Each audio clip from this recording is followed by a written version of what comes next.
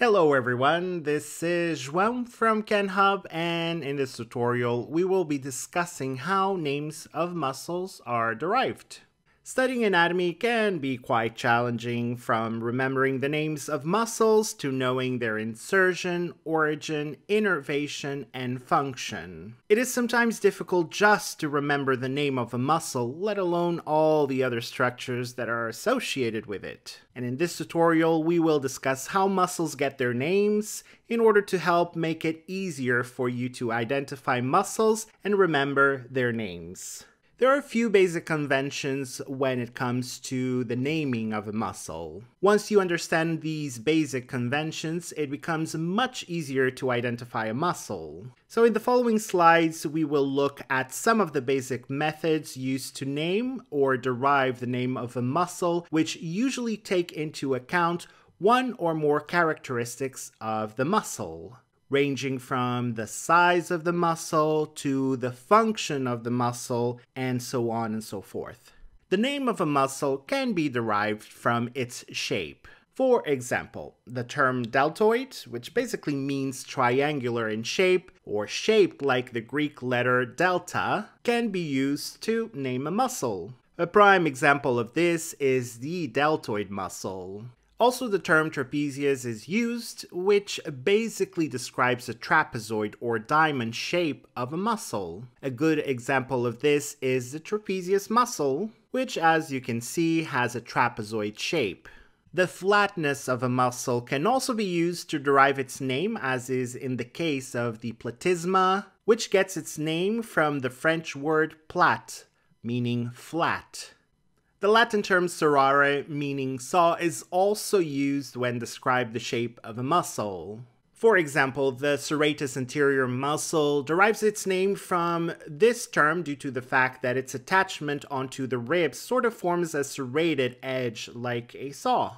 In many cases, muscles derive their names from the size of the muscle. Such terms used to denote the size of a muscle include vastus, which comes from the Latin great, for example, the vastus lateralis muscle. The term major is used to describe how large a muscle is, usually used in comparison to another muscle. For example, we have the pectoralis major muscle.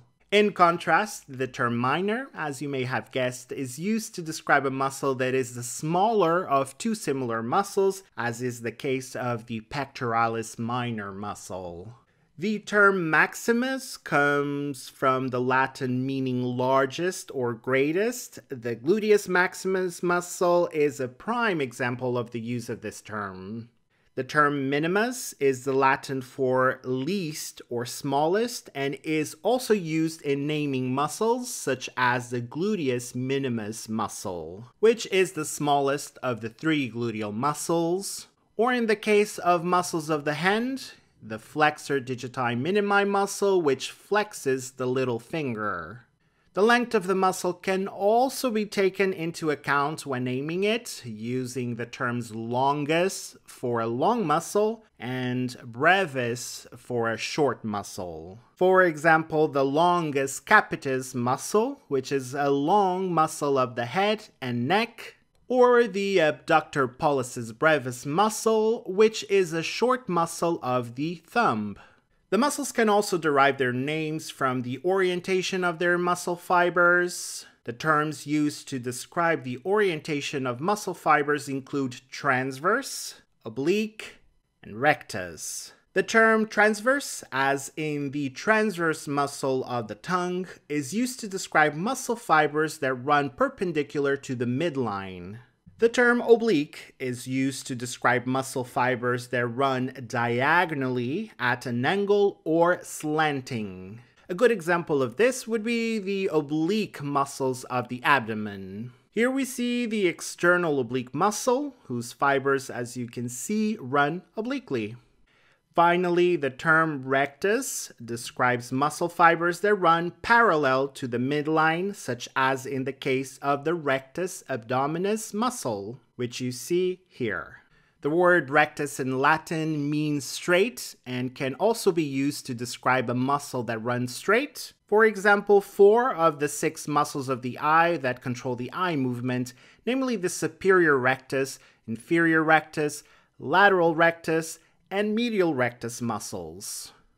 The fourth method that is used in deriving the name of a muscle is by naming it according to the action that the muscle facilitates. As such, muscles can be described as flexors, extensors, supinators, pronators, levators, depressors, rotators, adductors, abductors, sphincters, and tensor muscles.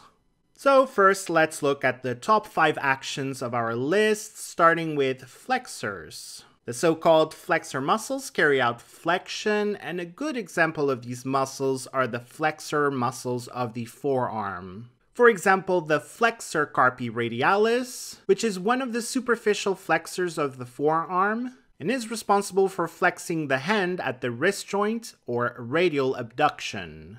The term flexion describes the action of bending a limb. Next is extension, which describes the opposite action of flexion. The extensor muscles are muscles that return the limb to its original position or straighten the limb. For example, the extensor indicis muscle straightens the index finger. We then have supination, which describes the action of turning the limb so that the palm of the hand or sole of the foot faces upward or outward. For example, when the supinator muscle of the forearm contracts, it rotates the forearm and hand so that the palm faces upwards. On the other side of the spectrum, we have pronation, which describes the rotation of the limb so that the palm of the hand or the sole of the foot face downward and inward. For example, the aptly named pronator teres muscle carries out this very action. The term levator is used to describe muscles that perform a lifting action. For example, the levator anguli oris muscle lifts or elevates the angle of the mouth when we smile. In continuing with the naming of the muscles according to their action, the next group of muscles we look at are the depressors. As you may well have guessed, the term depressor is used to describe a muscle that carries out the opposite action of levator muscles, which is depression or pulling downward. For example, when we make a sad face, the depressor anguli oris muscles are responsible for pulling the angles of the mouth downward. We are moving on to the rotators. As the name suggests, are muscles that facilitate the rotation of a limb or circular motion about a joint. For example, the muscles of the rotator cuff, which although individually these muscles do not have the word rotator in their names, they are called the rotator cuff muscles simply because this is the action that they collectively carry out. We have the abductor muscles that facilitate abduction, which is the movement of the limb or appendage away from the midline. The abductor pollicis brevis muscle, for example, abducts the thumb or facilitates the movement of the thumb away from the midline. Adductor muscles, on the other hand, facilitate movement towards the midline, as is the case with the adductor pollicis muscle, which adducts the thumb, as you can see in this image. The term sphincter is used for muscles that close an opening, for example, the pyloric sphincter muscle. Finally, we have tensors, which describe muscles that tighten or make something rigid, like the tensor fascia lata muscle, which sustains tension of the iliotibial tract. Now, some muscles derive their names from the number of points of attachment at their site of origin. A good example of this are the biceps brachii muscle, which has 2 points of origin. We also have the triceps brachii, which has 3 points of origin, and the quadriceps femoris muscle, which has 4 points of origin. I'm sure you can see a pattern forming here, right? Now the term bicep comes from the Latin meaning two-headed, the bi meaning two, and the ceps, which comes from the word caput meaning head.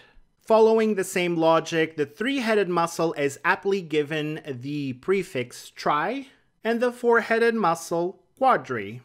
As we have just seen, some muscles derive their names from the number of points of origin of the muscle. In addition, muscles can also be named according to their point of origin and insertion. One such example is the sternohyoid muscle, which is a muscle of the neck region that has its origins on the dorsal surface of the manubrium of the sternum and the sternoclavicular joint, and inserts on the body of the hyoid bone. So we have already seen that some muscles are named according to the mechanical actions they facilitate. Additionally, some muscles have been named according to their function. For example, the risorius muscle, which is a muscle of facial expression, and it derives its name from the Latin word risus, which means laugh. This muscle is sometimes simply referred to as the laughing muscle.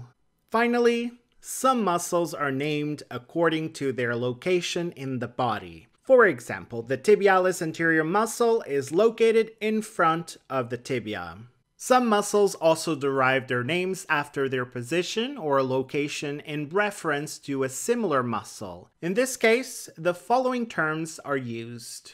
Infra, or inferior, meaning below or more caudally situated. We also have supra, or superior, meaning above or more cranially located. Medialis, medial, middle, or medius, meaning in the middle or closer to the midline. Intermedius, meaning intermediate. And lateralis, or lateral, meaning to the side or away from the midline. An example of a muscle named using one of these basic terminologies would be the supraspinatus muscle, which is the more superiorly situated of the two spinatus muscles of the scapula. But don't let your learning stop there. Visit kenhub.com, where you can read interesting articles, test your knowledge with challenging quizzes, explore our atlas with beautiful anatomical images, or watch more video tutorials like this one. Yes, you'll find everything you need to master anatomy in no time. Go on, click the button. You know you want to.